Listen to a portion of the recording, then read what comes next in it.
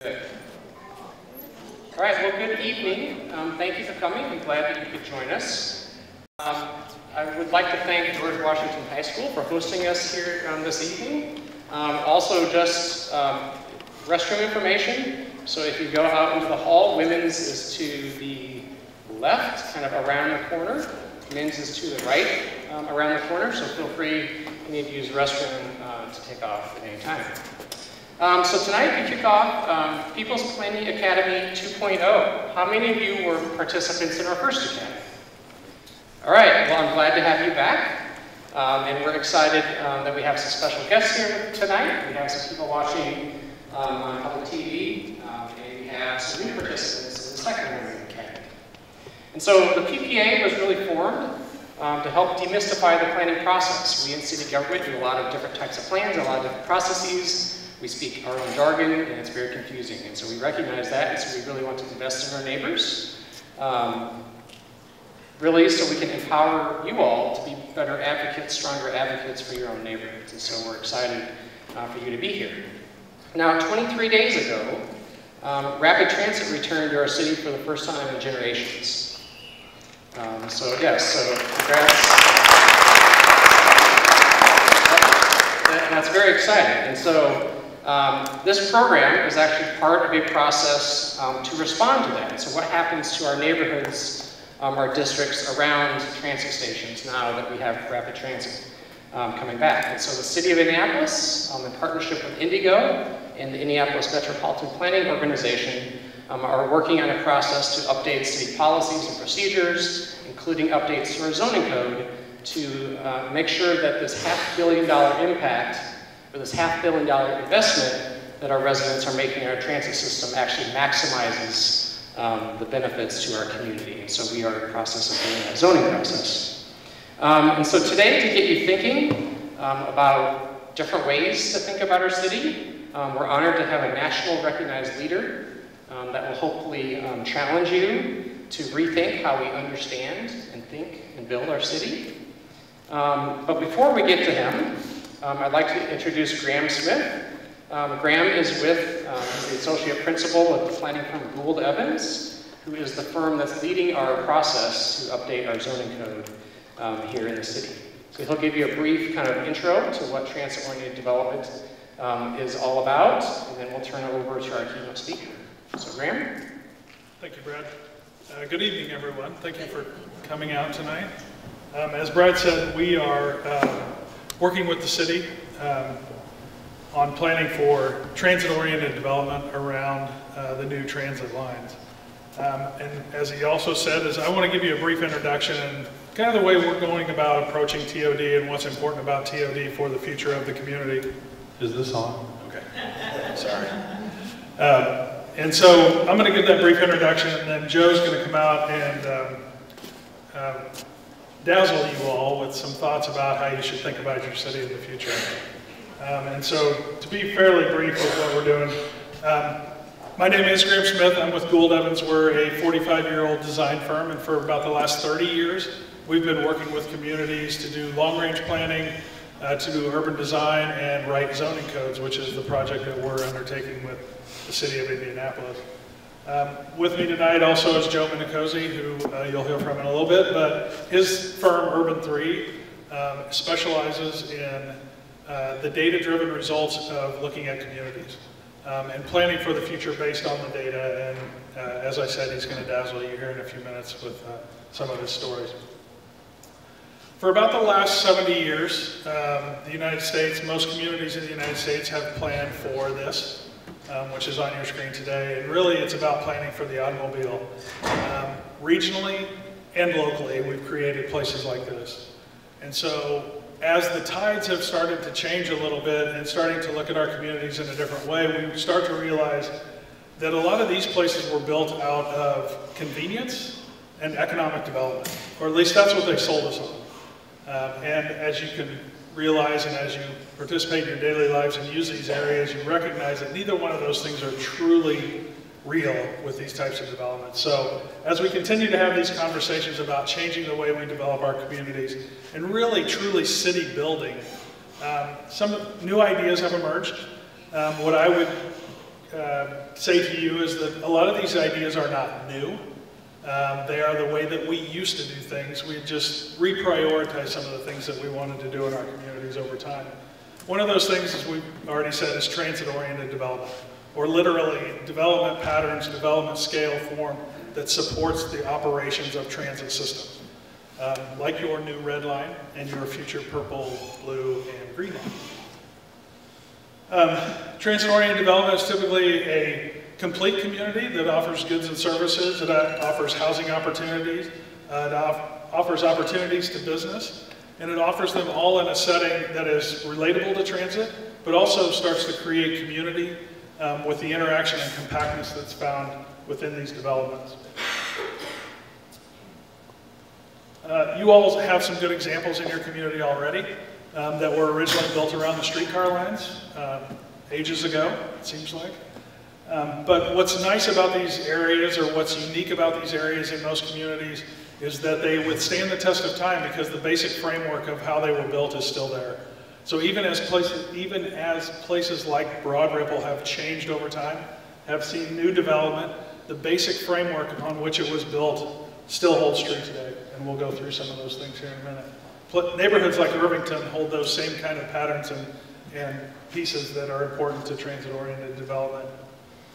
As I said today, and up until today, up until the current time over the past 70 years, we've really reprioritized the things that we wanted to do with our communities and really gotten away from the whole idea of community. When you stop and think back, the origins of cities have always been about bringing people together, whether it was for trade, for entertainment, for just being a community. It was always designed, cities were always designed to bring people together.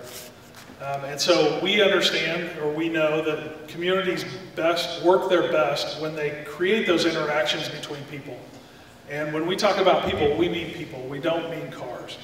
And so that's what transit-oriented development has a lot to do, is creating places for people and allow those connections to occur throughout the community to give access to people. Today, however, a lot of our communities are built around these ideas, whether it's the car, whether it's the drive-through, whether it's large lots that provide ample parking. But as I said, the conversation is shifting. Even in Indianapolis, the conversation is shifting. You're starting to see things more in support of transit, more compact development, and more diverse development within individual neighborhoods. So what is transit-oriented development? For us, and for the way you develop transit-oriented development, there's three critical components. There's the compactness, there's the connectedness, and there's the diversity. So when we talk about compact, we talk about, most people feel comfortable in about a 10-minute walk. So what can we put within a 10-mile walking distance that's relatable to transit, that can give full service to a person during their daily activities? So when we start to build in the grid network, we start to stuff that with different types of uses and things that support daily life in a short walking distance. It's also well connected. The more connected a place is, the more direct, easy, shorter routes you have to destinations, whether it's goods and services, whether it's getting home, whether it's accessing the transit stop, whatever the case may be. A better connected community locally feeds into a better connected system regionally. And then finally, diversity. So when we talk about diversity, we're talking about providing multiple reasons for people to be in a place. Whether it's small business, whether it's housing, whether it's services, entertainment, recreation, whatever the case may be, what people are looking for in the community, if we can locate those in a neighborhood or in an area that's supported by transit, there's more opportunities for more people to use those areas. So why is transit-oriented development important? Again, there's three kind of primary things that we look for in terms of creating quality places and transit-oriented development places, and there's three primary benefits. One is greater access. When you focus on transit-oriented development locally in particular, you start to create what we would consider a multimodal transit experience, which includes automobiles, bikes, peds, and transit, to allow you to access different opportunities within not only the local market, but within the region. So it provides greater access. Second, it creates place. Through design of transit-oriented development areas, it starts to create a community identity and ultimately community ownership by that neighborhood or by that small community in that place that they live, work, or play.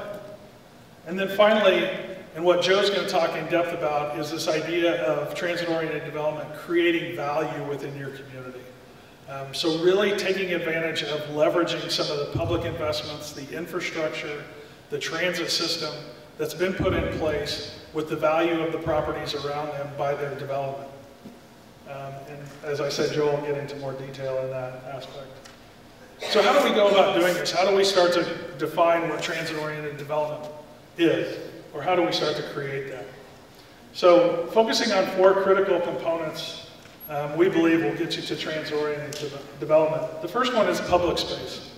If you think about public space in terms of your park system, your street networks, your civic spaces, the public space really is one of the most important components of any community. It's the way every single individual who experiences Indianapolis experiences the city, is through the public spaces. Whether it's walking down the street, playing in the park, driving down the street, riding transit, whatever the case may be, that's how you experience your communities. So the design of that public space has to be well thought out to encourage the types of connectivity you want, whether it's walking, biking, transit, automobile, or a balance of all of those things. The public space also frames the development context. So that it helps to define the development patterns, the scale, the orientation of that development to those public spaces. And finally, the public space really expresses your community. It expresses your values, it expresses your vision for the future, and so it really creates that community identity, even on a local level, like a transit stop. The second piece is urban form. So when we talk about form, we talk about the scale or size of development and the relationship of that development to those public spaces. The form of development starts to create those outdoor rooms in relationship to the public space that people will use and people will return to, and that really people start to identify their community, whether it's their localized neighborhood or their broader community in terms of these spaces. Third is the mix of uses. So again, trying to provide a mix of uses to encourage people to use those areas or to frequent those destinations within a specific space. And so mixing those uses, whether again it's commercial, housing, recreational, services, it gives people opportunities and reasons to be in a location. And then finally, housing diversity. Housing diversity over the long haul can create a stable housing market in any neighborhood or community.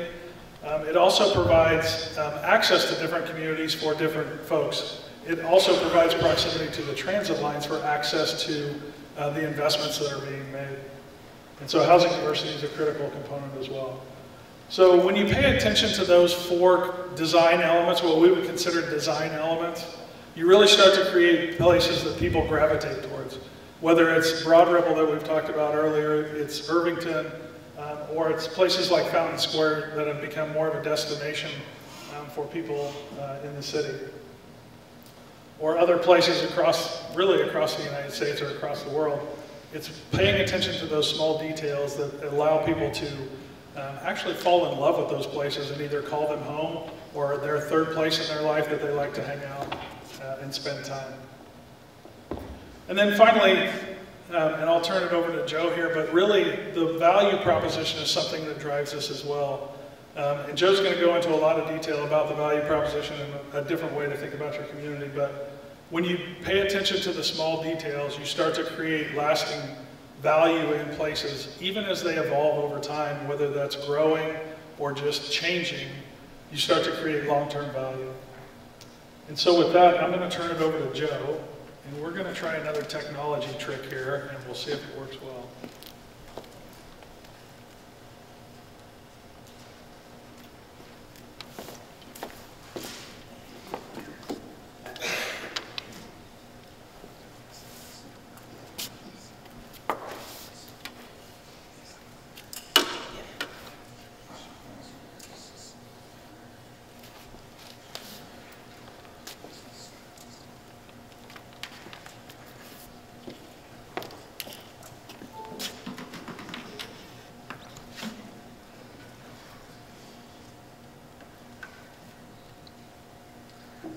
for the tech here.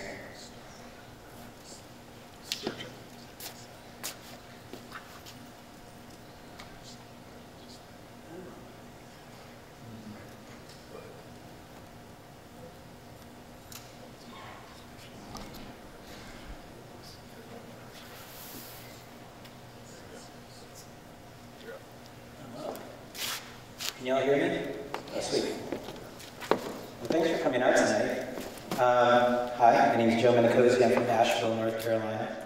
I'm going to test the limits of the technology by wandering around a little bit. When I talk about cities, the first thing that I try to do is give you some metaphor for how do you think about your city in the future. And the easiest thing for me to think about this, and I'm just going to go ahead and boil my show down to like the first couple of slides, is that cities all have a DNA. So Indianapolis has a DNA, whether you like it or not, it's already baked into you. And are you paying attention to that DNA, and do you have a model going forward? So if you want to see my DNA, this is when I was 3 months old, and this is my trajectory, right? So I'm going to be, come on now. See if it'll work. It's not going to work. There we go. So I'm going to be my grandfather, whether I like it or not. Or more importantly, I'm going to be this guy, my father. So I'm genetically Italian. You'll see that by how much I wave my hands around. You can see that in my name. But in my family, we have a genetic predisposition to heart disease in addition to our genetic predisposition to being Italian. So I have this conflict in my life of the food that I eat and what's going on inside my body. So I have to plan for that, right? I like eating pizza, but I also can't do that every single day. So you all know this. You have family members that you look at. There's good habits and bad habits in my father, and there's things that I need to do to grow smartly into the future. So the same question you should ask of Indianapolis. As you grow, what are some heart attacks that you can avoid that, let's say, Chicago has had, or Atlanta? Are there things that are good growth models that you can steal from those places as well? It's not just the bad, but also the good. So pay attention to that. And I'm just going to go ahead and move over here. So one of the things that I've seen is that with cities is that we have a growth pattern that's essentially driving us broke, that's destroying the wealth that we have in our communities. So we tend to lampoon and joke about suburbia, but it's real places called San Antonio. These are things that are growing in every community, and we're not asking the deeper questions on why that's happening. We cite it that it's the market, but there's taxation that's going behind this that's actually making that happen. Did you all know that the Nixon administration published the cost of sprawl in the year 1973? But there it is, cost of sprawl. This was something that they gave us as information to say, hey, this doesn't work. This pattern to development, it's 20 years old now at this point, it's not working. Yet we totally ignored that information. So we've known for close to 50 years that this pattern doesn't work, yet we keep on doing it. Well, why is that? In 2009, I started a presentation with this quote right here. A person who won't read has no advantage over one who can't read. This is a quote about literacy, right? If you choose not to read a book, you're just as illiterate as somebody that can't read a book. So let me ask you all a question in this room, show of hands. Who's read your local taxation policy about how your land use taxes and your real estate assessments work? Anyone? We got one half hand, two half hands. Okay, I'll give you one full hand for that. You know, we're not reading this stuff, yet it's driving the way that our cities work financially. It's driving the way that our cities are built from a physical standpoint as well. So if you're not choosing to read your tax system, you're illiterate about it. And we need to bring that into the planning aspect. So that's kind of what our firm does, is brings that forward. But let me tell you a quick little story about Asheville real quick. So I don't know if y'all have been to Asheville. Asheville's about 4 hours northeast of Atlanta, Blue Ridge Mountains, beautiful area, bluegrass music. We're 90,000 people. We have 40 breweries, 40. We have a lot of beer in our city. That's about 2,500 people per brewery if you want to do the math on that. And like any quirky little mountain town, we have men dressed as nuns on tall bikes that eat fire.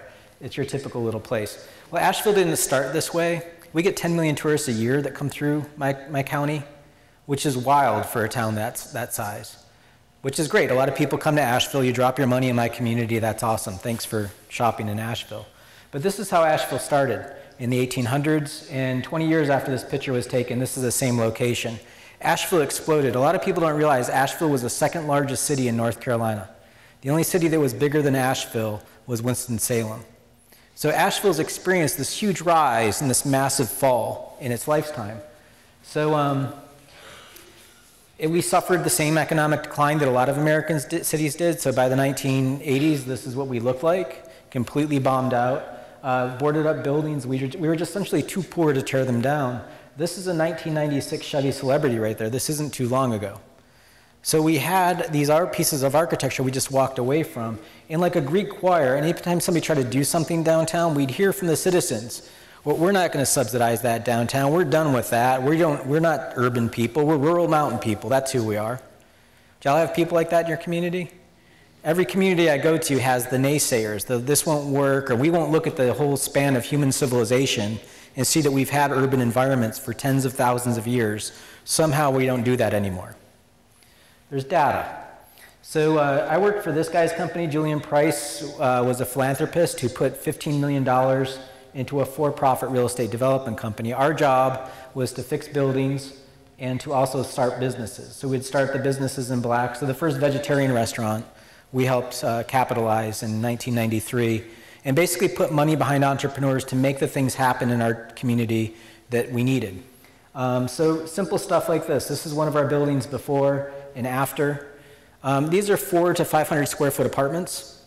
We wanted to have some smaller apartments for folks in the community, cheaper to rent. So show of hands, who would live in a 400 to 500 square foot apartment? Got about 10% of the room. Let me change the question. Who in this room has lived in a 400 to 500 square foot apartment? That's our marketing survey.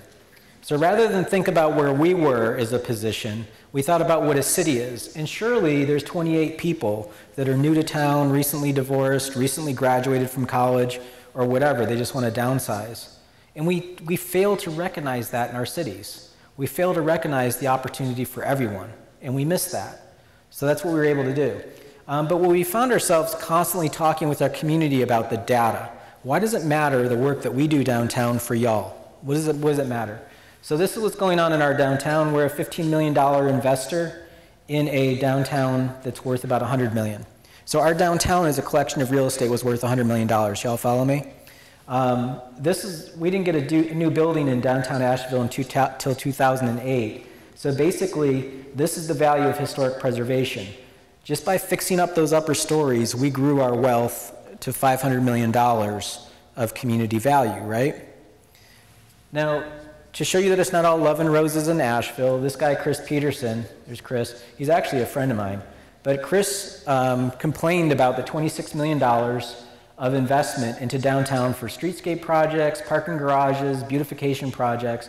I mean, look at this poor guy's crying, he's so upset. And this is like council being shackled to these decisions. I like this, downtown development for bureaucrats instead of water, sewer, streets for our citizens. This guy's crying too.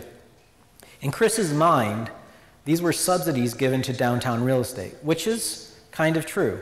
But $26 million is a lot of money. I don't have $26 million in my pocket. Do y'all have $26 million? No, that's a lot of money. But let's do some math for a second. If you invest $26 million on a $100 million asset and it grows to $500 million, is investing 26 and yielding $430 million, is that a good return on investment? Yeah. Why do we listen to Chris? You know, Chris isn't going to stop. He's got his own website now with fire and brimstone. I like this. He misspelled charlatans. This is the mayor right here. I asked the mayor, I said, is that a liquor drink? She said, it should be. You know, he's got his opinion. That's great. We all should have our opinions met in the public realm, but there's facts and data that drive what we're all in this for. And we need to look at that. So, you know, this reminds me of this. We've lost this ability to have a civic conversation and to talk about this at a civic level. This is a kid's book that I found in a garage sale. So we've got the city, the town, and the country. City, town, and country teacher's guide, right? Y'all follow me? This is a third grade textbook from 1959. So in kindergarten, you learn about your house, first grade the school, second grade the neighborhood, third grade you learn about regional planning. Did y'all do that? You remember this book? Third grade. In the book, it says things like this. While patterns vary from state to state, counties are responsible for education, library, health, welfare, etc. In studying the functions performed by your county, you will no doubt find there's a duplication of services and overlapping of jurisdictions and a lack of coordination between the county and the local communities within it. Y'all have that problem? I mean, you're a combined joint city-county government, and there's still these inefficiencies baked in. And this is something 1959. You know, it's one of these Dick and Jane kind of books. It's painfully white. It's also misogynistic. The girls are shoved out in the hallway for some reason. But you read about a new factory that comes to town. There's even more children in each room, right? So you ask your children in blue right here. You probably can't read that from out there. It says, give 4 good reasons for building a new school.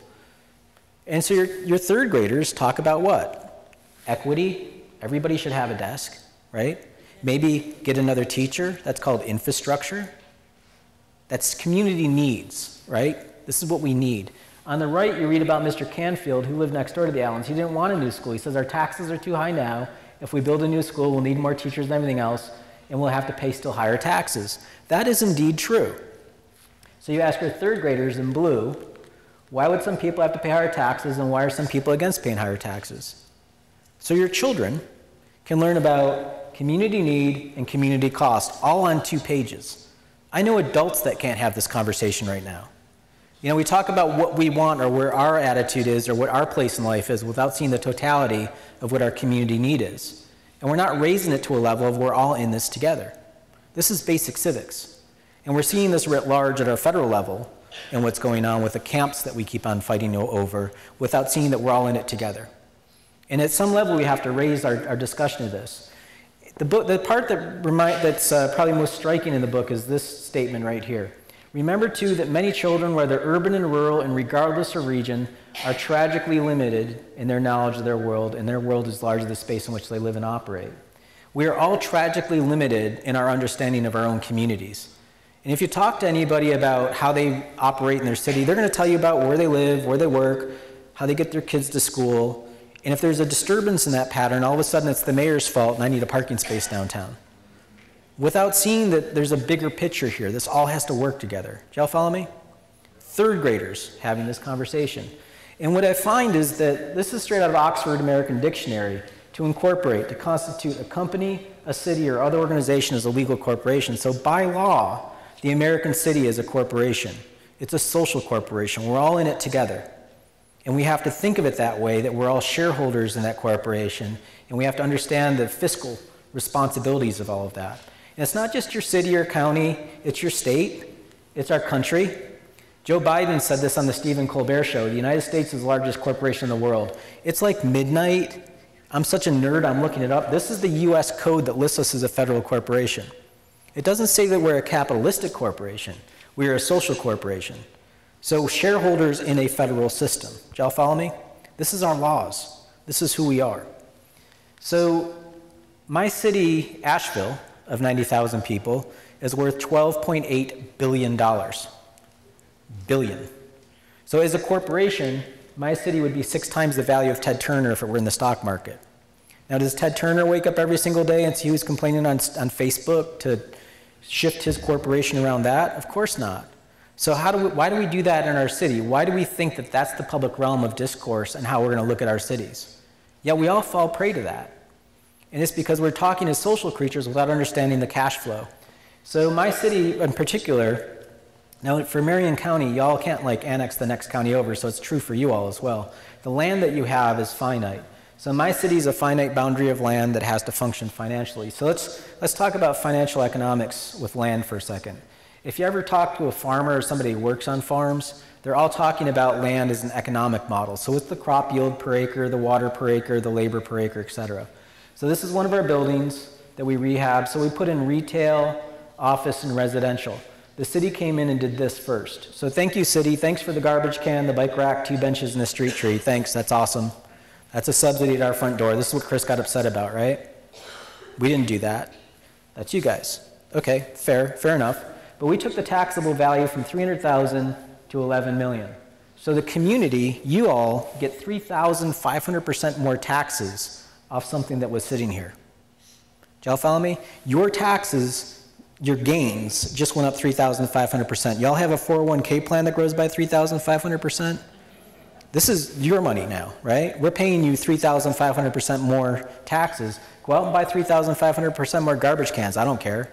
You know, this is how to grow your community's wealth. Y'all follow me? And some people are like, well, Joe, that's fine. That's $11 million. We got this Walmart over here at $20 million. Fair enough. That's double the value of our building. But it's not a fair way to look at it because per acre, this is consuming 34 acres of our corporation. This is on point 2. So per acre, this is the tax yield difference between our building and Walmart. That's the tax efficiency of our building versus Walmart. People are like, well, what about the retail taxes? Fair enough, we got that too. We've got double the retail tax production. We've got a whole heck of a lot more residential than them. Could y'all imagine if I showed up presenting a 90-unit and acre residential building in your community? Like, what train would you send me out of town on? Yet, that's not so bad. You know, and then jobs. We've got a lot more jobs in our building. So we got more jobs, residents, retail taxes, and property taxes. The data's right there. Why aren't we looking at this stuff? You know, I was presenting this in Colorado last week. I was like, let me make it real simple for you people in Colorado. If you could grow something, what would you grow? Cash crop, right? It's a joke. You can laugh at it. That's fine. But we get it. Now, some of you might be thinking, okay, Joe, what's your problem? Why do you hate Walmart? If that's what you're picking up, you're totally wrong. It's not about Walmart. Don't hate the player, hate the game. So come on now. I presented at the International Association of Tax Assessing Officers, which is a pretty square conference. I don't know if y'all hang out with a bunch of assessors. Is there any tax assessors in the room? Good. It's probably the squarest conference I've been to. It makes a planning conference feel like Burning Man. But these people are really, really on top of it. But they're trapped in this bubble of doing math. This guy presented at 8 o'clock in the morning. This is ahead of Walmart's property tax division. And Charles Terrell did this amazing PowerPoint show showing how cheap his buildings are. He did spreadsheet after spreadsheet on how cheap his buildings are. I'm in the back of the room watching this all go down. I'm like, this is awesome. Think about this. One meeting, you're dropping 3,000 properties tax bills with one meeting. That's efficient, right? Assessors are agnostic. If it's low value, it's low value. They can't make new value on it. It is what it is. It's a cheap building. So I went up to the microphone and I asked them, I said, Mr. Terrell, what's the useful life of one of your buildings? And he immediately shot back 15 years, maybe 20. We designed that building to depreciate as quick as possible. We'll get out of that building, build another one, and depreciate it down again. We're more about the transportation system. We don't care about the buildings. So you've probably noticed this in communities where they've had a Walmart for over 20 years. It goes dark and one pops up further down the road. That's their business model. Don't hate the player, hate the game. And it's your corporation. Do you want this in your corporation? Is that a tax investment model that you want in your corporation? As long as you're consciously making that choice, great. Their commitment to you is the life cycle of a cat. That's what you get. Sorry to the cat people. I'm a dog person. It's a joke. I'm making the point about their minimal investment to you. So I breezed through a lot of information, and you want to realize that this isn't complex math that I'm doing here.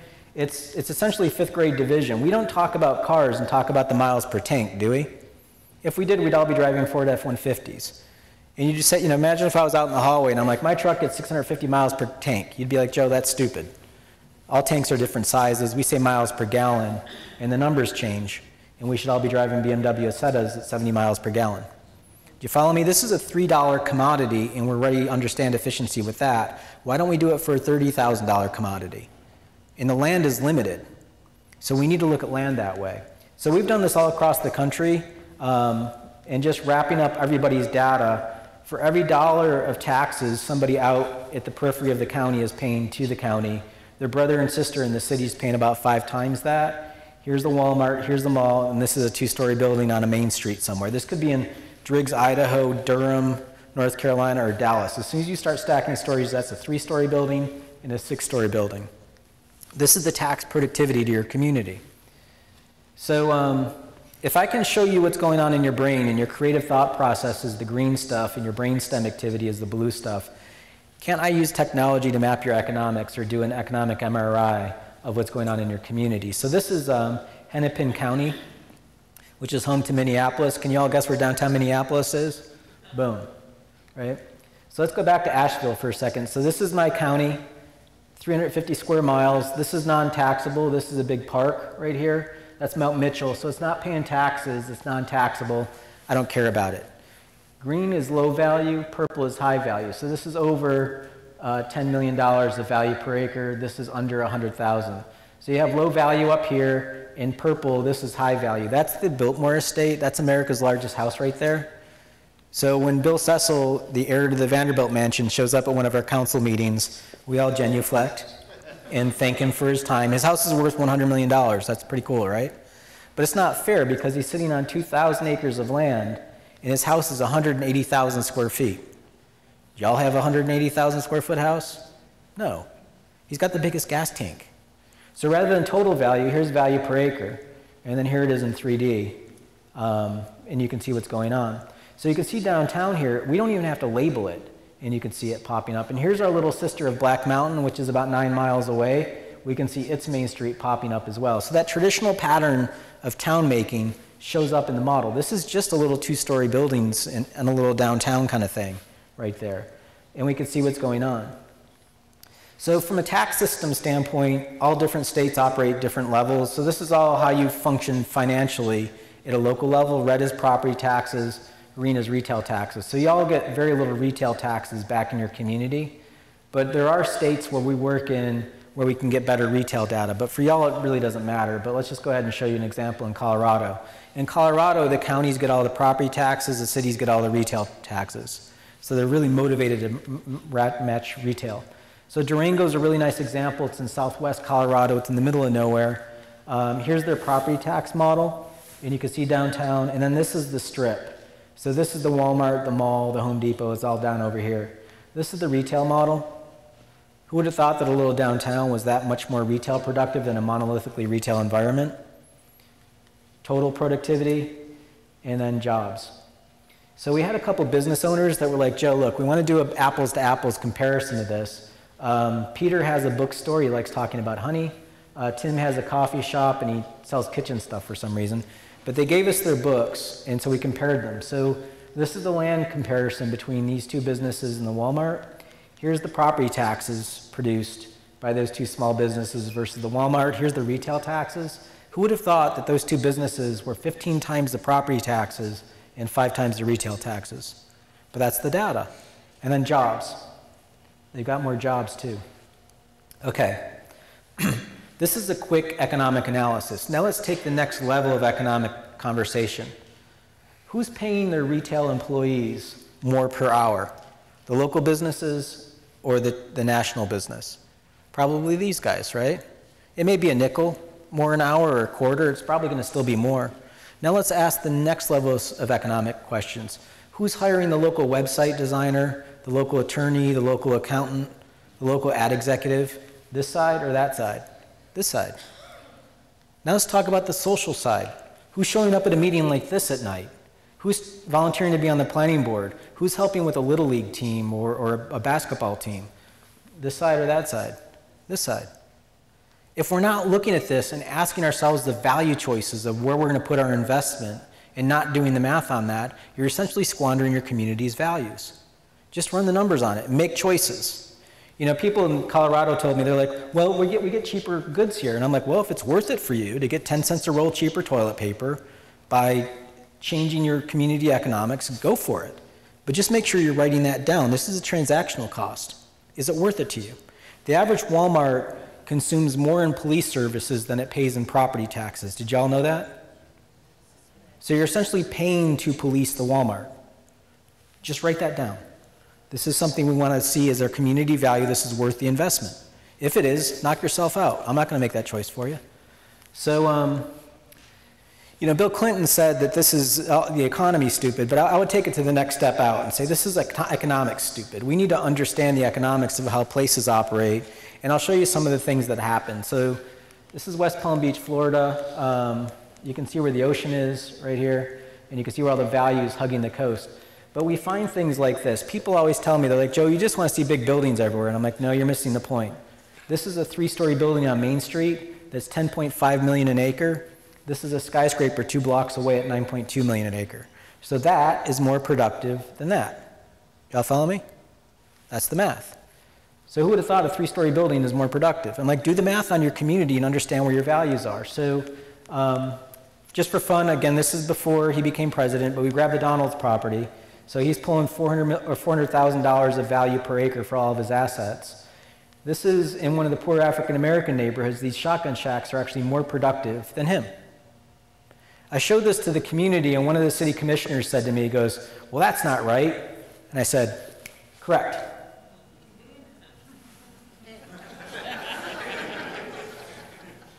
It's not right. But if we're not looking into this data, and saying, is this the right thing for our community's values? Is this what we really want? Don't hate the player, hate the game. If we're not taking part of the game to see what's going on, we're missing this all around us. There's questions about equity and values all throughout our tax system.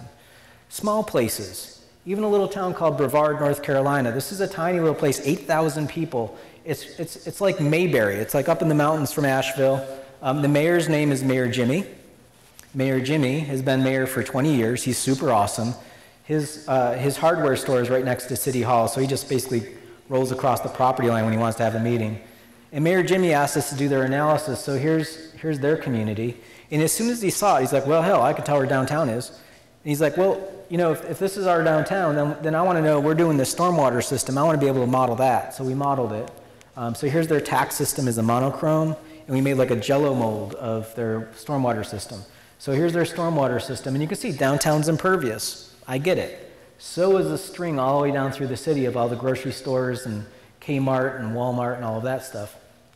So when you drop that on the tax system, this is what it looks like, and you can see that the downtown is actually paying its share versus this stuff. So they're mountain people, so we made a mountain profile to show them this is your tax model, this is your stormwater system, this is the difference.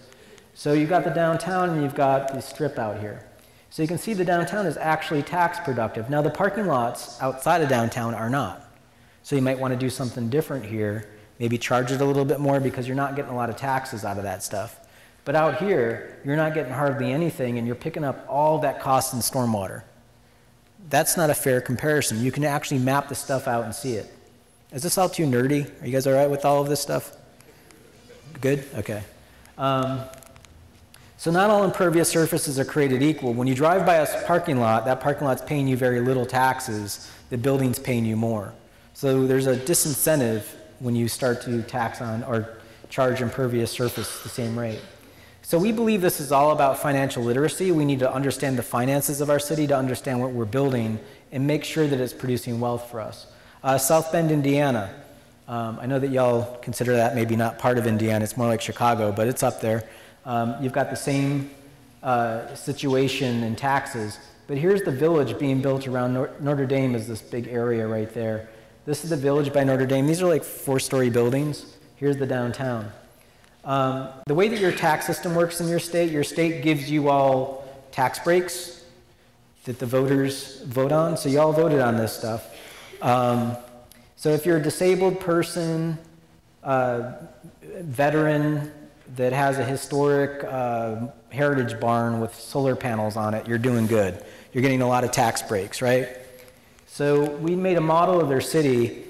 Not a lot of tax breaks are light. A lot of tax breaks are in blue. So there's people that are taking more advantage over the tax breaks in the community. But this stuff is paying full freight. Your commercial properties get no deductions. So right out the door, we're just like, whatever, it's commercial, let's tax them more.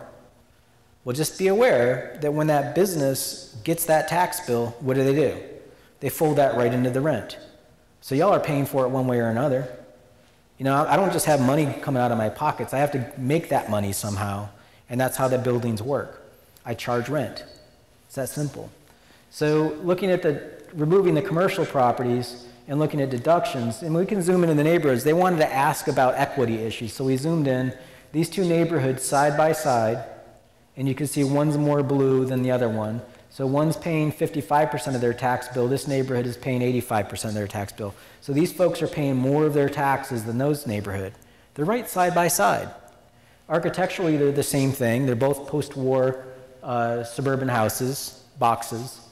But when you look at the racial makeup, the neighborhood that's paying more of their freight is more African American. The neighborhood that's paying less of their taxes is white. Do you understand that? Are you looking at this? Is this fair? Make sure that you're being informed about this stuff. Now, they were willing to look into this, and it came down to two things. The African American neighborhood had more renters in it, which meant paying more of their taxes, because their family ownership of holding onto their properties, holding on to grandma's house, yet the kids all moved to Chicago, they're going to rent that house out. The other thing is the question of whether or not they have access to the information. Are you marketing these tax deductions to people properly? And South Bend had the wherewithal to say, okay, we need to do a better job at communicating this stuff. But they were willing to look in this. So the other thing is, notice what this does at a localized level. This is just zooming into one street. look at the taxes on just one street, like up here, down there, up here, down there, up here, down there, up here, down there. That's not a consistent pattern. The cost that you all have to pick up is consistent.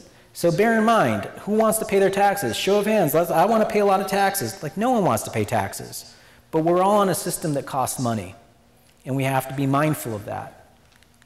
And there are certain things like roads that don't undo themselves once they're down. That becomes a long-term liability.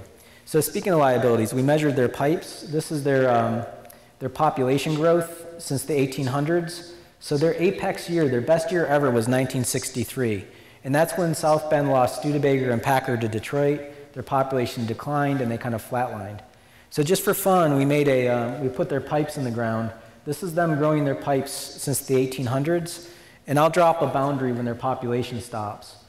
Right about here.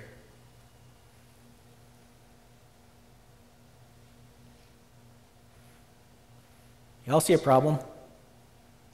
They're adding pipe and not adding more people. So what you're doing is you're adding expense and not adding people to pay for it. This is a recipe for disaster. So they ran this pipe all the way down here to try to draw a Walmart in, and the Walmart didn't come. So what did they do? They're just like, well, we've got a pipe in the ground, let's use it. That's called sunk cost, right, Joe? It's like, no. No, these people will never pay for the cost of that pipe, nor these people. Residential households, we don't pay our share of taxes. It just doesn't cover the nut. And then on top of that, if you're not adding more people, you're robbing people from the center of town and moving them further out, which then takes down the value of that stuff down here. You're essentially shooting yourself in the foot. You're robbing Peter to pay Paul. Does that make any sense? So pay attention to this stuff. Now this is their pipe growth indexed against their population growth, and I asked them, I'm like, were your grandparents camels? They could live with so much less water than you guys? You guys are pigs. Now, this is their pipes. Will go from end to end, from South Bend to my office. I'm like, that's a lot of pipe. Can you see yourself going broke by what you're doing? Just pay attention to this stuff. So Charleston, this is one of my favorite cities. This is the three-county area, and I told them, I'm like, look, you didn't make the ocean, God did, so we're going to go ahead and wipe away that value because you can't claim it. This is what humans made. But Charleston's a super old place. It was born before we were as a country. So we have our birth date, July 4th, 1776. So here's a building built in 1686. That's the oldest liquor store in the entire United States right there. There's a revolutionary getting his drink on.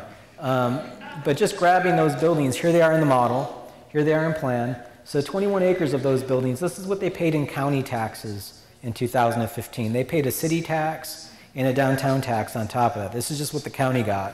Out in the county, we've got a Walmart that's 21 acres. This is what it paid the same year. Now remember, this was born in 2005. It's going to be gone by 2030. These buildings have been around for 240 years. They've survived hurricanes, fires, an earthquake, half a dozen wars. Are we building long-term wealth for our community? Are we leaving wealth for our kids and our grandkids? Are we thinking this model through? It's our community. So do the math on this stuff. For y'all, we're just starting this process. We're going to be going through thinking this way as this planning process continues. But we started up your map. This is your county total value. So think of this as miles per tank. And you can see like around the beltway out here, you see all of the purples and reds. Well, again, these are huge tracts of land. So they're going to be really valuable. So rather than total value, here's value per acre. And now you start to see a hot spot in downtown in this kind of like blast zone out here. The transit line, here's downtown. You've got two main transit lines, blue and red through town. There's blue. We're going to be focusing on that corridor and what happens in here. And as we look at this, our job on the team is think of us like a radiologist. We're going to do these kind of CAT scans and see what's going on from a valuation standpoint. And you can find some great things. The other thing is also thinking about the land of opportunity. So that zone right there is about 9,700 acres. So close to 10,000 acres of land. Right away, we found that you've got 5% of that is vacant land. So that's land that doesn't have a building on top of that. That means that it's not paying that much taxes. That should be your lowest hanging fruit. Go after that, get that built, do whatever you can because you're paying for the infrastructure in front of it. You want to get taxes on that. Another one we like to do is where the dirt is actually worth more than the building on top of it. that tells you that it's economically upside down. It's a really weird thing to look at, but it's surprising how much real estate it is. That's 11%. And that may be like a dead Jiffy Lube that's like been sitting there vacant forever. That's not, that building is not going to give you a lot of taxes. Then you have this stuff. This is your buildings that are taller than 1 story. They have a lot of mass to them, so they're paying taxes. Or they're your civic buildings, your schools like this thing, parks, stuff that you have of a higher value at a community level. That's off the table. You're not going to tear this school down and do something with it. This is a good asset for your community. You can do lectures in it. But this stuff, you've got a lot of 1-story buildings that are sitting in there that may be a tired Dunkin' Donuts or Jiffy Lubes or something. You know, it's an opportunity for you. But somewhere in here is a sweet spot. We're going to try to figure that out, that this is your opportunity of redevelopment down here, and this is where you can focus on cultivating new crop. Now, if you just arbitrarily just pick that line right there, that's still about 4,000 acres of real estate. That's a lot of opportunity for you to cultivate wealth. Looking at some examples, just kind of doing a little, this is kind of how we look at the world. You know, it's kind of funny. It's kind of like when you go to your doctor and they put an x-ray up and they start pointing at your bones and like, here's where the hairline crack is. This is what we do. So just finding some properties like these 2 little guys over here, that one right there, and you know, here they are in your community. This building right there, that's 1.6 million an acre. These little dudes right here are 500,000 an acre. A Walmart's 400,000. So this building right here, these 2 buildings are more productive than a Walmart. These houses are way more productive than a Walmart. Or this little guy right there. Who would have thought that that's 1.5 million an acre? That's about 7 times your mall in tax production. Would you have thought that? And again, this is all part of your family. They're all just sitting there. And then the newer stuff that's been coming in, these guys, like that thing.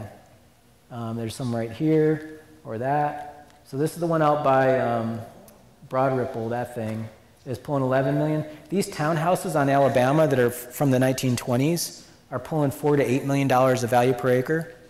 These are probably illegal to rebuild these things because of your zoning code. So why not? Why not reproduce those? This building's 10 million an acre, and this building's 34 million an acre. Remember, the Walmart's 800,000 an acre. So as you build this infill, you're building housing opportunity for folks, but you're also cultivating a high density of taxation in your community that pays for that bus system. So if you're not measuring this stuff, you can't manage it. There's subsidies baked into the system all around you that you just have to be conscious of. So I'll give you a couple of examples. So this is one of my favorites. If you take a look at your tax bill, go home and take a look at it. You'll see a dirt value and you'll see an improvement value or a building value on top of it, right? We can go into the computer and just turn off the buildings and just look at the dirt value. This is Cheyenne, Wyoming. This is one of my favorite maps. And you expect the world to look like this. Everybody's dirt value in that neighborhood up there in the upper left is the same value, right? It's all blue, $15,000. But check out what's going on here. This is blue, right here is orange. So it goes from 15,000 to 40,000 just by crossing the street. Did y'all follow me? For dirt. So this is the same zoning category. It's the same fire district, same school district, same police district, same everything. How is it land doubles in value when you cross the street? I was presenting this at 8 o'clock in the morning in Cheyenne, and the tax assessor was sitting in the front row, and she just raises her hand and she's like, she just yells out, "You don't understand." And I'm like, what am I missing? She goes, well, they have more land. The more land you have, the lower the value. That was the mayor's response. He actually started laughing so hard he almost spat coffee out of his nose. It was really funny. I'm like, really? I've got 3/4 of a mile of road here, 3/4 of a mile of road here, another half mile and half mile. I've got 3 miles of frontage. This fellow's got 200 feet. You know what her response was? We don't count the infrastructure as part of the valuation. I said, so the money that you put in the ground, you don't want it back. She goes, no, that's not part of our standard. Our standard is the more land you have, the lower the value. Now, you all can clearly see that somebody built a mall on top of that. So when you have a larger property of land, you can afford to do a bigger building. When you do a bigger building, what happens? You get more trips. More trips means more car accidents, which means more fire calls. You get more commerce, which means more police calls because of more theft. So do you charge me for my fire calls and for my police calls? She goes, no, that's not part of our standard. This is our tax system, folks. So, you know, what's funny is the reason why I was at that conference is their magazine is called Fair and Equitable. And so I asked them, I'm like, how is this fair and how is it equitable? You know what their response was? It's not. I'm like, seriously? Where did this come from? They're like, we don't know. You should talk to Larry. So I meet this guy, Larry Clark, in the hallway, and I'm like, Larry, did Moses deliver this to you? Like, where did this come from? To his credit, he's like, well, it's not fair, it's not equitable, we probably need to change it. You know, it's probably something from the 1700s in our tax code that came across the Atlantic when we came from England, and no one's really kind of looked at it, but now that you pointed out, we probably need to change it. It'll just take a little while to get through the system.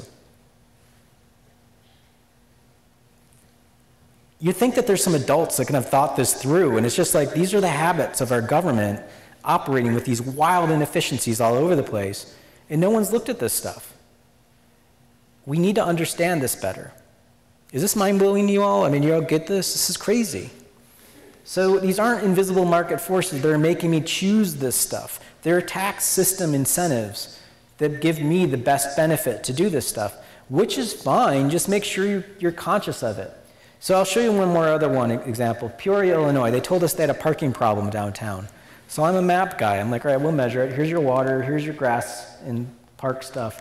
Here's your streets and sidewalks. Here's all your surface parking. Here's your buildings. Of those buildings, these are all parking garages. So I said to them, I'm like, look, doesn't look like you got a parking problem. Looks like you had a perception problem or you're too lazy or something. I don't know. But that's what you got. So what's crazy is for the average Peorian, there she is. These are their numbers. For the average Peorian, she has 1,200 square feet of building committed to her in the entire county, and she's got 2.5 parking spaces dedicated to her across the entire county. Do y'all know your numbers? So you need to look at this stuff to see what's going on, because when the assessor goes out there, if I build this stuff, the assessor is going to follow behind me with a pricing gun, right? The value of a building is about $35 a square foot. The value of parking is about $1.40. The cost of the road that you have to pick up is going to be $9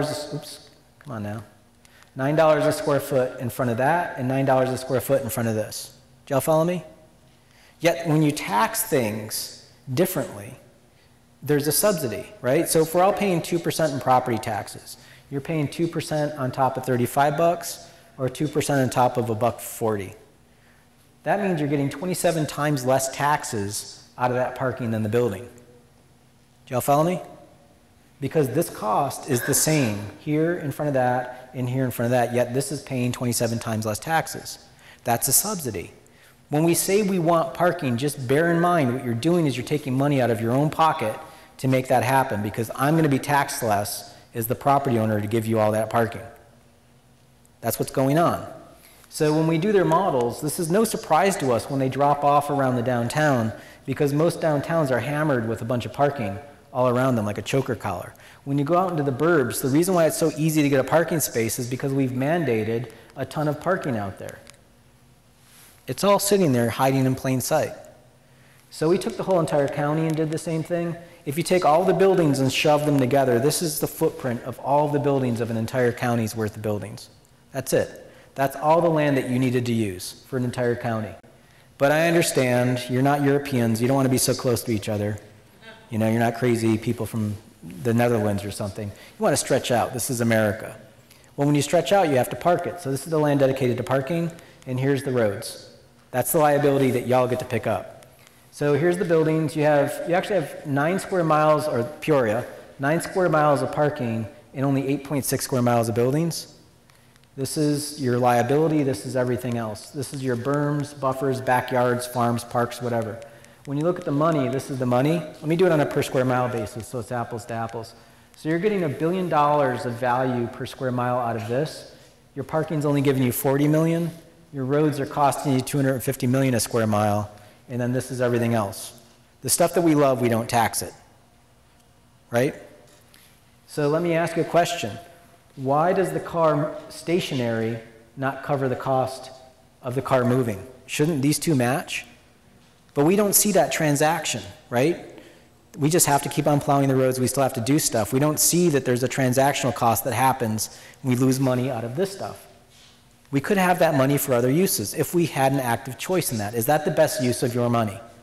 That's your call. But bear in mind, they have enough roads to go from Peoria to Vancouver, British Columbia. Do y'all know how much roads you got? So we were at a meeting today and somebody belted out, it's actually about 5 times that.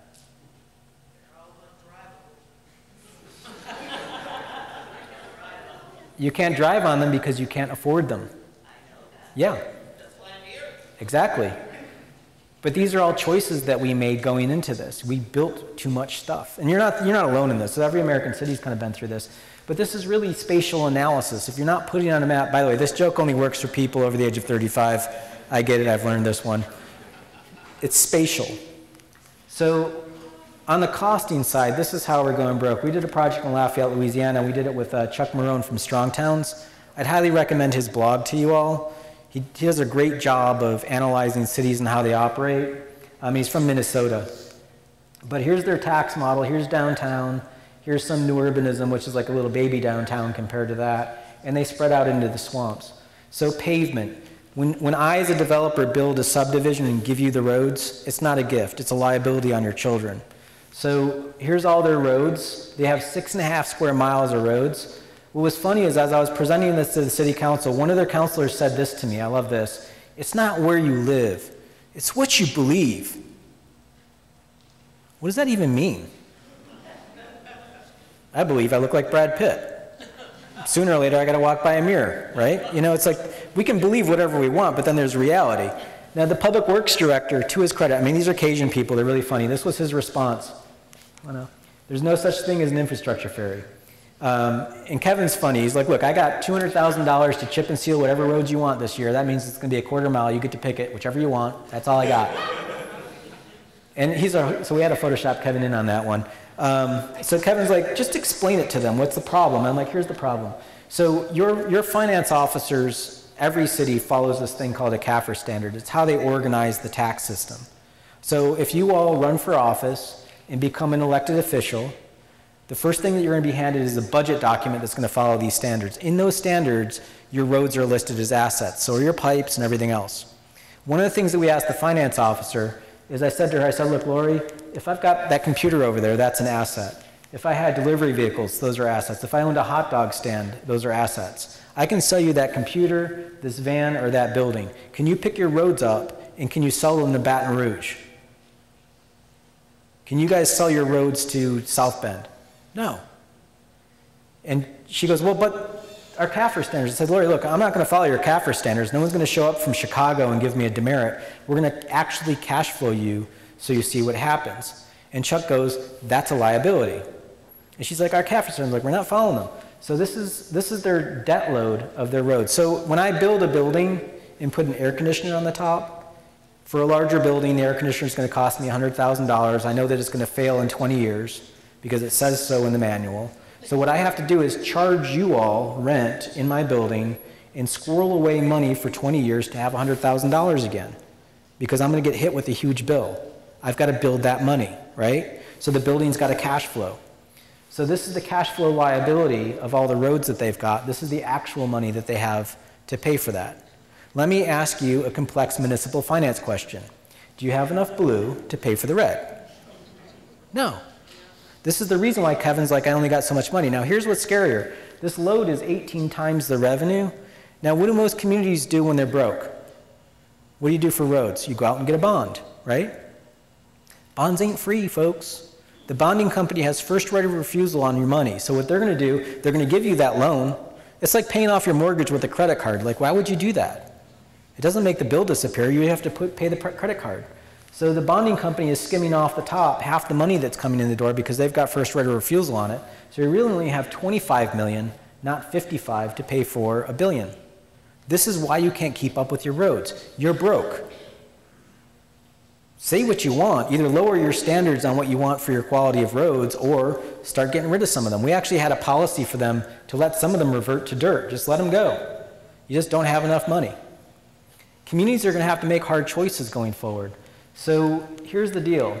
This is their whole city floating in the lake. County, I mean.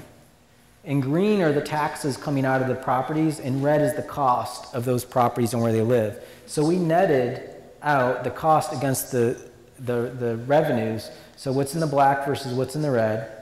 So you can see which ones are being subsidized. This is the whole county in 3D. You can see them bleeding their money all over the place. And if you take this thing and slap it on the floor, this is what it looks like. I don't know if any of y'all are colorblind. This is a colorblind model. But this is basically, it was really funny. They're like, well, Joe, but people really want to live out here. And I said, yeah, hell yeah, that's what you're subsidizing them to move out there. You'd be stupid to not move into those neighborhoods, right? That's called a subsidy. And make sure you have enough green stuff to pay for that red stuff, which you don't. You're going broke. So we have to see our communities with an agnostic understanding of the math and just suspend your biases and beliefs for a second. Let's see what's happening and then make a community call on this. Is this what you really want? So the scary thing is, in 1950, they had 34,000 people, 5 feet of pipe per person, 2.4 fire hydrants per 1,000 people. This is the infrastructure they had per people, right? They grew their population to 121,000. This is their feet of pipe per person now. Their fire hydrants per 1,000 now. So a 350% growth in population, 1,000 and 2,000% growth in liability. And you know what their response was? We're rich. We got oil money out of the Gulf. We've got lots of money now. I'm like, all right, I'll measure that too. So here's your household income adjusted for today's dollars. Yeah, you were poor, and you got richer. They're actually richer than we are here in Asheville, so that's cool. But that's only 160% growth in revenue and 1,000 and 2,000% growth in liability. This is like me getting a $2,000 a year raise and convincing my wife into building an 80,000 square foot addition on my house. It doesn't make any economic sense. Yet we've been doing this because most of these bills don't come due for 40 or 50 years. So I'll show you that example in Lancaster, California. Here's Los Angeles. Lancaster's up and over the mountain. It's at the edge of the county. It might as well be in another state. It's not part of Los Angeles. But there are 166,000 people. Their city manager knows they're going broke. 166,000 people. They've got one building on Main Street that's 3 stories tall. Can y'all spot it in the model? That's not good for the scale of what their community is. They need a much bigger purple mountain to compensate for their losses. So the scary thing is, though, they have 953 miles of roads. You might wonder what that looks like. They basically have enough road to go from Los Angeles to Portland. That's not good. So here's their roads in a timeline. We put them from 1910 to 2015. So their great-grandparents went on a little road building spree right here. They got a little crazy, and then they went to sleep for a while. Then after World War II, look what happened over here in the 1950s. You can't help but notice what their grandparents did with that one right there, right? So that one pops in. That's a lot.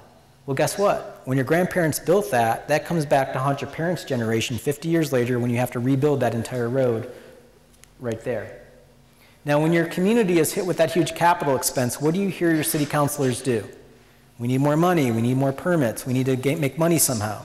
You're going through this right now, right? Y'all are essentially functionally broke.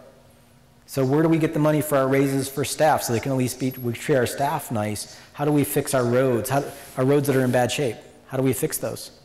And what most communities do is they allow out more permits. More permits, if you add more roads, here they are. Come on now. Boom. That's the roads that get added. So another 40 years later, you got to fix those roads again for their second life cycle, and they bring along with it the new stuff. So we went ahead and just did a build-rebuild cycle of their roads, and we stopped them in 2015. We're like, you're not going to add another road from here to forever. Did y'all see the problem? That first time that we did that, after World War II, no one tested this stuff out. No country was before us, like, laying infrastructure all over the place with lots of money and just letting it go. But we told ourselves this is what makes America America. We can all drive around, we all have cars, whatever. And we just went ahead and repeated that cycle again because we convinced ourselves this is who we are. Well, guess what? Now it's capitalizing on itself and getting bigger and bigger without adding any more infrastructure. Again, they're not adding anything else, and look at how it's capitalizing. These costs get bigger and bigger the more they start laying on top of themselves. And we're all going through this. We need to step out of what's happening, the way that we think cities operate, look at the data, and make better decisions. So they can only afford 50% of their roads with the money that they have. So they either have to raise taxes, change the fee structure on how they pay for roads, let some go, maybe send some back. Cul-de-sacs, why should the whole entire community pick up the cost of a cul-de-sac? That's a private driveway for 5 people or 4 people. So that's one of the things they're considering. But I just want you to know that every community is going through this. You aren't alone in this. You're either growing in a pattern where you can't see it because too much new money's coming in and you can't see the failure, or you're at a point where you've got to wake up like Detroit or Lancaster. So one last example is Eugene, Oregon. And I don't know if you know much about Oregon. Oregon has growth policies. They're very proud of them. But even in Eugene, Oregon, they can only afford 3/4 of their roads. So their roads will go from Eugene to San Francisco, but they run out of money in Mendocino. But we did their tax model the way that we did Lafayette. Come on now. So this is a net model of what's net positive and net negative. So here's the top of the city, the net positive stuff. If you lift it up and look at the bottom, like under a rock, this is what it looks like. So what they've done is they've given themselves all these tiny little checks. The American single-family house is subsidized. That's it. So when we buy into that pattern, we all want to buy into that subsidy. I get it. So these are all the subsidies across the model, which is cool. Just make sure you can afford it and write it down. So when you look at the building types, we call this the Brady Bunch slide. So we've got the residential, low, medium, high, mixed use, low, medium, high, commercial, low, medium, high. This is how it pencils out at a basic level. The single family house is subsidized. Again, remember back to the Nixon report. There's a lot of frontage and a lot of infrastructure for a very little amount of taxation. That's the way it works. I'm not judging it, just make sure that you're writing that number down. And you certainly shouldn't have 80% of your city in that land use.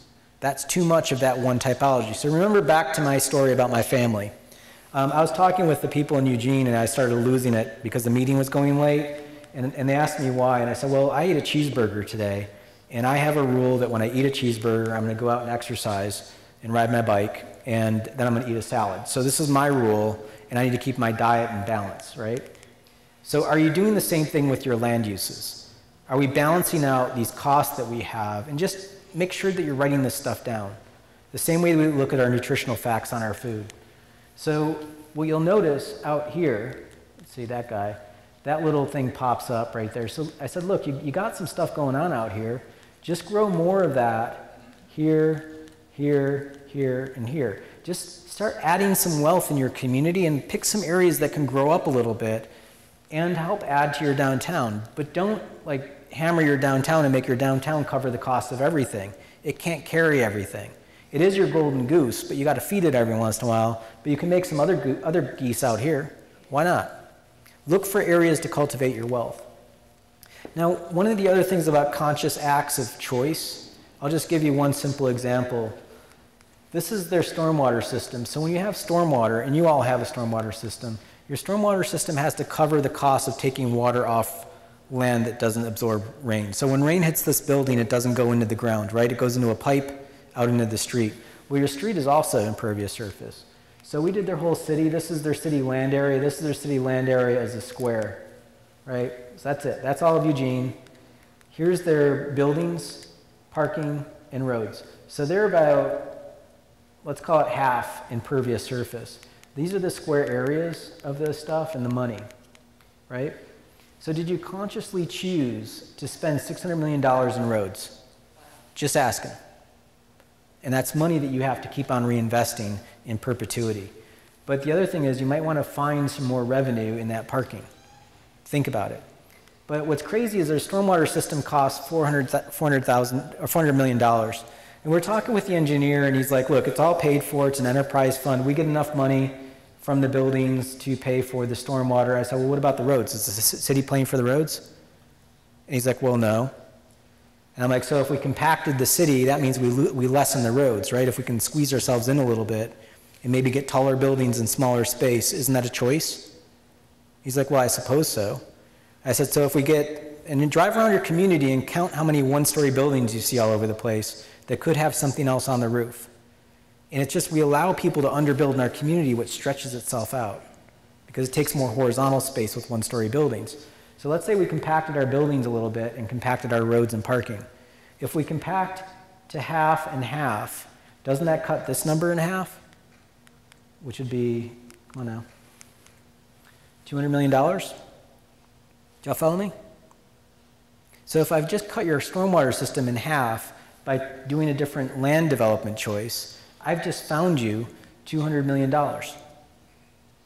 Did you all decide that this is the best use of your $200 million for stormwater systems? Or could this be for after-school programs for everybody's kids? Maybe free lunches on top of it. $200 million is a lot of money.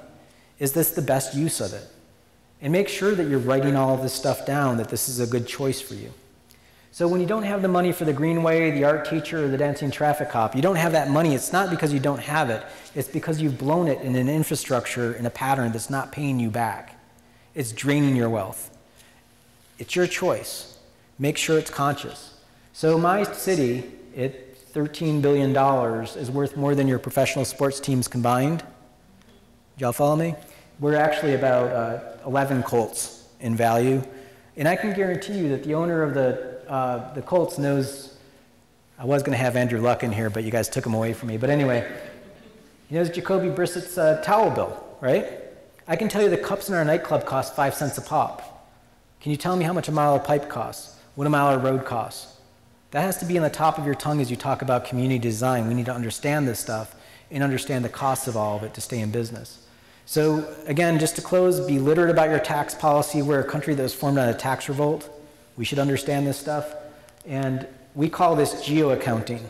We just put your numbers on a map so you can see it. As we go through this process, we're going to hopefully help you make transparent decisions about your community's wealth. And like your accountant, we don't care about your choices. It's your choices. Your accountant doesn't care if you buy a boat, right? Your accountant cares if you can afford a boat. So make sure you're making choices you can afford. We're going to put your numbers on a map, and we're going to do your math. So thank you.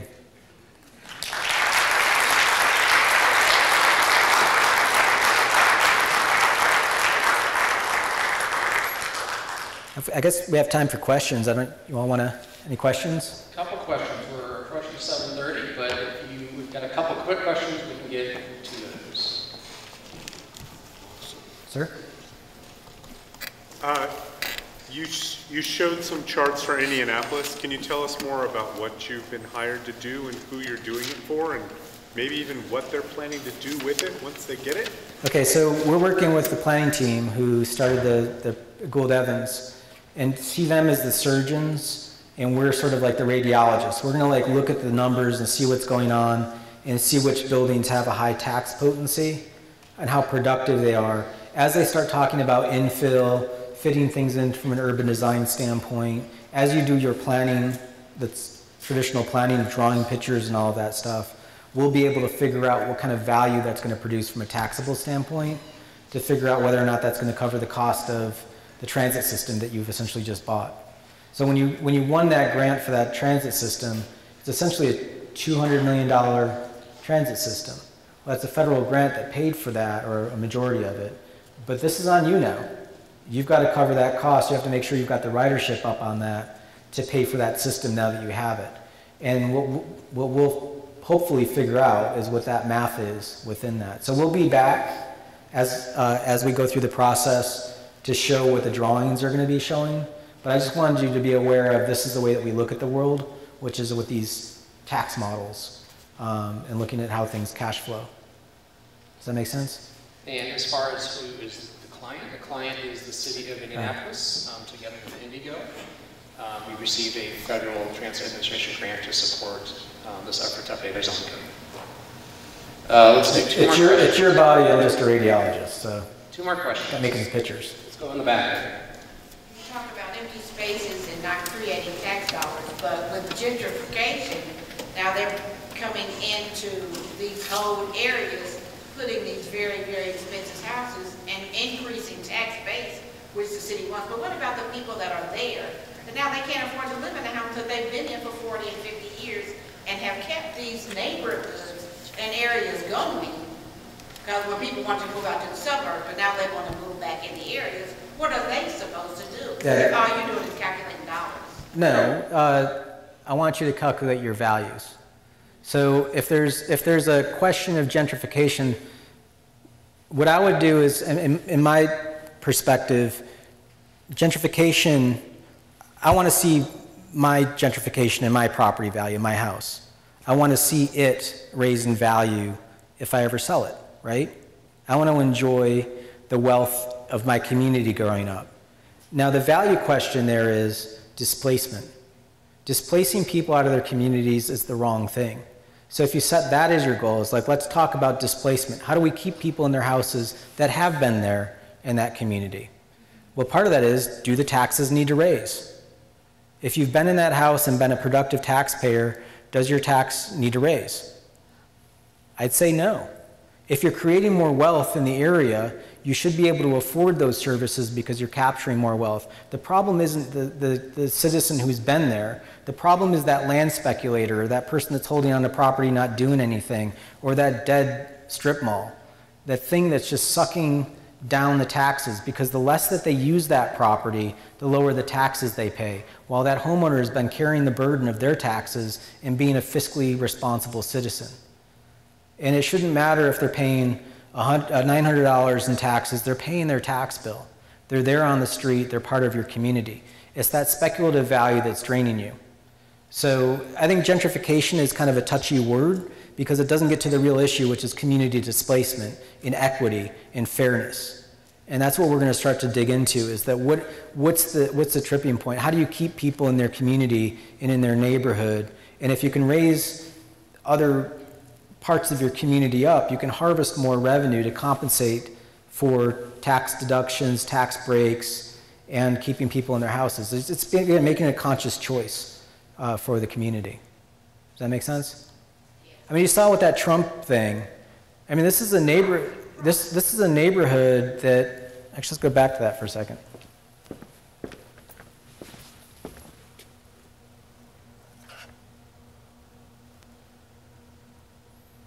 And I know it was kind of touchy to put that into a show because of politics, but I was also doing that, you know, it's deliberately, it's a little bit of a shock value. But what's not fair about this, let's go ahead and put me under the microscope, is that he got a golf course is zero tax value. How did he get that? Well, he sent his attorneys to go beat up the county and threaten a lawsuit, and he negotiated an entire golf course for free, basically. Is that fair? No. Did he play the system? Certainly. But let's put that aside for a second. There's Mar-a-Lago at $1 million of value per acre. So there's the Winter White House at $1 million of value per acre. And even that, these are almost as tax productive as Mar-a-Lago, is $600,000. So should we force these individuals out of their houses by charging them more? I would argue that they're already paying enough. What we need to do is find out why this is so inefficient. You know, that's about leveling the playing field, because that's not fair. But you have to do the math to see that those subsidies are out there. All right, we'll take. And I know that this is on tape, so I'm probably going to get, if I disappear, you know what happened. We'll take two final questions. So Lakin back here, and then John. What are those financial measures to make sure the social capital of communities are being considered in the formulas for geo-accounting? Like, of the values we see, to make sure the development is culturally affirming, so the neighbors that are there, what are some stakeholders for those neighbors that we're making sure we're having the right conversations to financially see we're not, you know, being displaced by numbers with market analysis are going through, like what measures can we quantify of our value and worth? Well, I think a lot of it is, I would start by what you can measure. What's out there like this. This is very measurable, and it's, I mean, I have to say, this is disturbing when you see it, right? But yet this was hiding in plain sight, and no one put those numbers together. So this is the first thing that you do. It's much harder to measure social connection, social capital, but you can do it. You can measure community connectivity, community support, time in a church. You know, there's value of all of that social capital in the community. You know, a church is non-taxable, but a church is a community value statement that we want that in our neighborhood and our community. So, you know, if you wanted to be crude about it, you'd be like, hey, Joe, you just don't want any churches anywhere. I'm like, no, I didn't. That's not true. I just want you to value choice that this is something we hold sacred and real, and it's okay for us to not get any money out of that. But you're making that choice, you know, as opposed to a surface parking lot that you're not. So I don't know how deep you can go. There's a great book that I recommend that's actually got an awkward name. It's called Happy City, but it's actually a great book from talking about the social capital that happens inside of a community. It gives you all of those measurables. And you could do all of that math too. We're coming in at a level of looking at your tax flow, what kind of tax quirks you're up against, because if you want to convert something from a surface parking lot or a dead strip mall to something else, what are the things that are in the way to make that happen? And also, how do you make it easy for local entrepreneurs and local folks to just build a building themselves? Should you have to hire a planning firm in a law office to go get a building permit? You know, is that too complicated? Can you make that access to building community wealth easier for smaller entrepreneurs and smaller businesses as well? So sometimes public policy can get in the way. If the process is too opaque or too difficult or too not transparent enough, how do you make it simple? And that's what the design team is going to focus on, is also that policy aspect of, can you just in your own neighborhood do an addition on your house, build a rental apartment in your backyard for your, you know, to get some side income to support your house as well. Is that an easy thing or a hard thing to do? But that's also going to get more people next to the transit line, which is going to help the bus system, because that bus needs people on it. All right, final question? Yeah, Brad, this is probably for you, because when he talks about policy, is that part of what they've been hired to do, is to change policies so that these kinds of things can happen in this transit overlay district that you're looking to create? So they have not been hired to change tax policy. That's a state house thing. Yeah, we really can't change it, but we can just make you aware of what the issues are. But understanding, so the key thing that I hope you take away tonight, hopefully you've all learned something new about how to think about the city. I'll be honest, I learned probably more about public finance today in my 3 presentations with Joe than I learned in planning school. It's just a very different way to think about our city. And so the thing I hope you take away is that we've got a finite amount of land in our community. And we can choose to develop in parking lots that don't provide money for us to pave our streets or to hire teachers for our schools. Or we can choose to develop them in other ways that do those things. And so in that way, it's, you know, tax policy reform is probably, might help fix all this. That's not something that's in our scope right now. And so we're taking a look at our existing development patterns in our city. How do they help us provide the services like police and fire and schools and libraries and parks and all those things that we need to thrive? And are there ways that we can change those development patterns given this $500 million investment that you all helped approve to invest in our community around our transit lines? That's where we're starting. Now there are places around our county that are not on transit lines. Wanamaker, West Newton, downtown Castleton. Who knew Castleton used to be a little town? There are places like that that are not on rapid transit lines that probably could also use some rethinking about how we've used that land, because we are not maximizing the amount of revenue that we could probably get out of those to provide those services that we all want. So I hope that's a lesson you take away. It's not about tax policy reform. It's putting a new way of how we think about building our city. In that we have choices in how we can use our land, and those choices can either bankrupt us or they can help us thrive. Good answer? All right, well, thank you, Joe. Thank you.